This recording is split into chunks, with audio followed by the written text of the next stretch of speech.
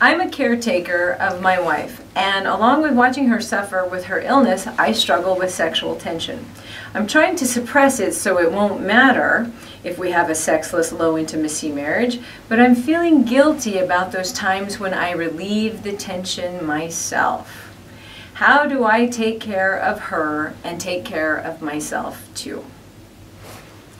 This is common when you are in a caretaking situation, and I'm going to say even for new parents out there. Sleepless nights, you're taking care of infants, many times intimacy between the couple suffers, maybe one of the first things to suffer. This particular writer says, I'm trying to suppress it so it won't matter. I'm going to stop you right there. It does matter. If you have any life left in you at all, after you take care of the needs of everybody on your list, I'm going to give you the permission. I am going to give you the permission. If you're feeling sexual, relieve it. Masturbation is about honoring your body. Listen, caretaking is tough, and it's not relegated to a sick spouse. The needs of young children.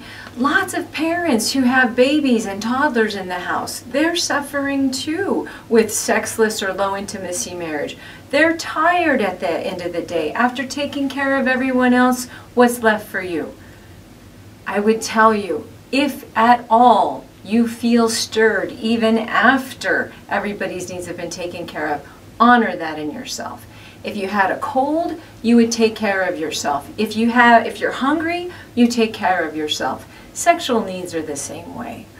They are absolutely the same way.